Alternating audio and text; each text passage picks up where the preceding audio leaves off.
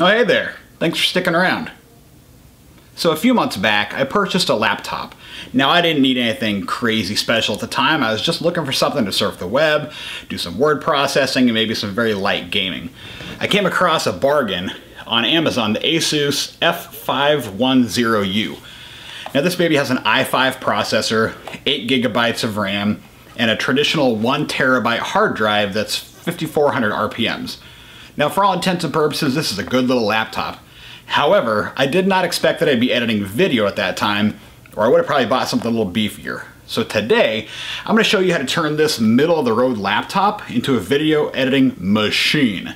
We're going to install 32 gigabytes of RAM, and we're going to add a 512 gigabyte solid-state M.2 hard drive in tandem with the hard drive that's already in here. So I've never done it before on this, so let's learn together. Oh, by the way, anytime you're playing with electronics, be very careful and don't burn the house down.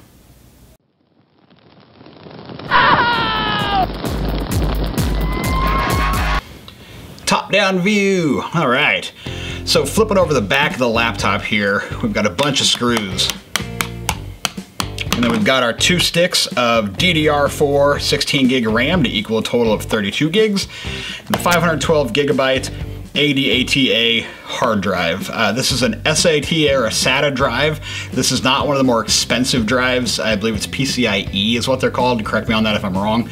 This one's a middle of the road, but it definitely is faster than the hard drive that's in here. So didn't want to spend a ton of money, but I will link to all these puppies below in the description. Now let's get moving here. So we're gonna take all these screws out. Now I will say that as you take screws out of the back of the laptop, make sure you stack them somewhere in order so you know which screw came out of which spot.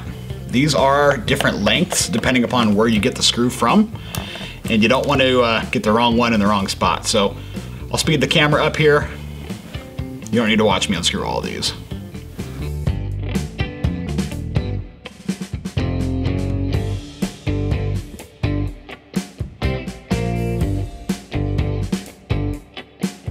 There's also a couple of hidden screws underneath the foot pads here. It's a little butter knife action. Pop those up. It's pretty good adhesive.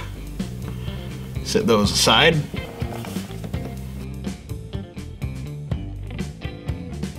Let's get prying this back off. A little more butter knife action here.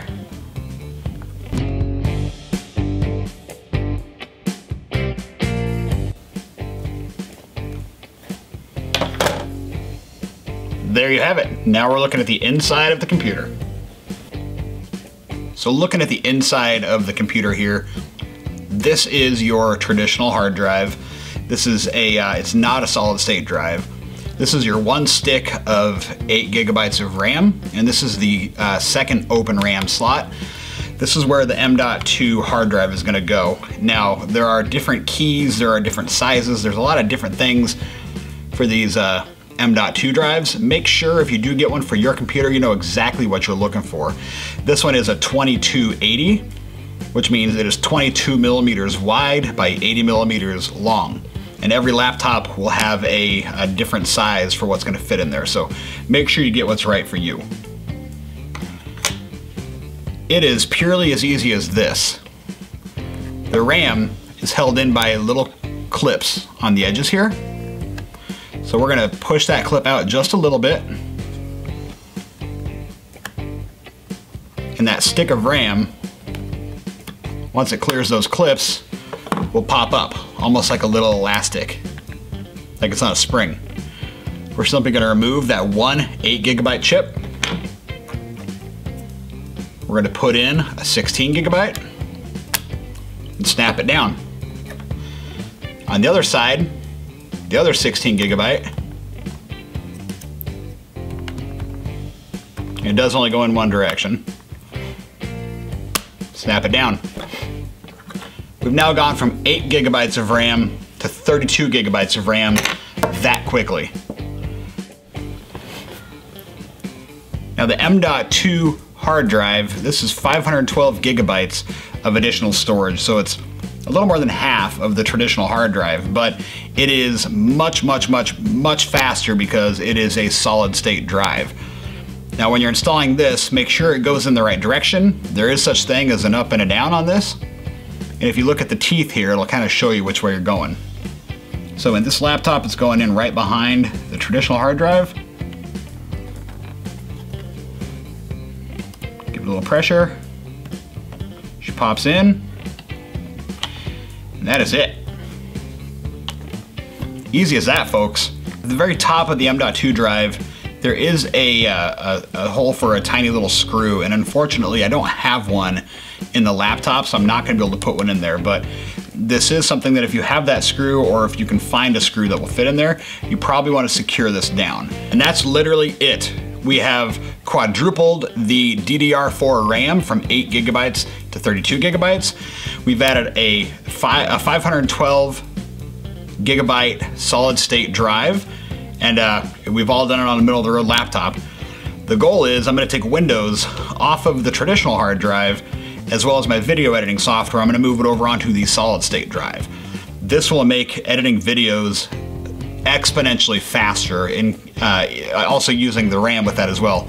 But I'm going to leave the traditional hard drive in here simply so I can store videos and pictures and things that I don't need to be accessing frequently. I can leave them on here. So I now have 1.5 terabytes of storage basically on this middle of the road laptop, and I have a bunch of RAM that should make it screaming fast. All that we have left to do now is just reattach the back cover just like we took it off. Push it down, you'll hear it snap. It's got several clips inside there.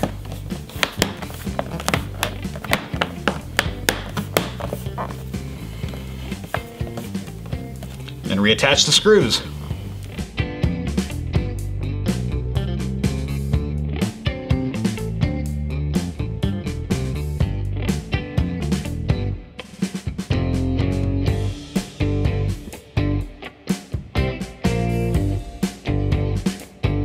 And that's it. With a few turns of the screwdriver, I've taken the middle of the road laptop and turned it into a video editing machine. Now the only thing you have left to do is run a operating system cloning software. I've done some research and I think I found one that I like, so I will post the link to that in the description below. I'm going to take the copy of Windows and everything that's on the hard drive currently, I'm going to clone it onto the new hard drive and run everything off of that. Once I know that is safe and secure, I'm going to delete the old hard drive entirely and just use that for storage. So I'll link to a nice video that shows you how that cloning will work. I'm not going to go ahead and do that for you, but that's how easy it is to take a middle of the road laptop and make it a really good one. So I just took the new laptop out for a test drive and edited a little bit of a video that I'm gonna be submitting here in the next couple of days, and it is fast, like really fast. So I'm really happy that I did that. It didn't cost very much. And if you wanna do this for your laptop, I'll post the links in the description below. And if it doesn't work for your laptop in particular, maybe you don't have the same model I do, find the parts necessary and do this yourself. You will not regret it. Thanks for watching.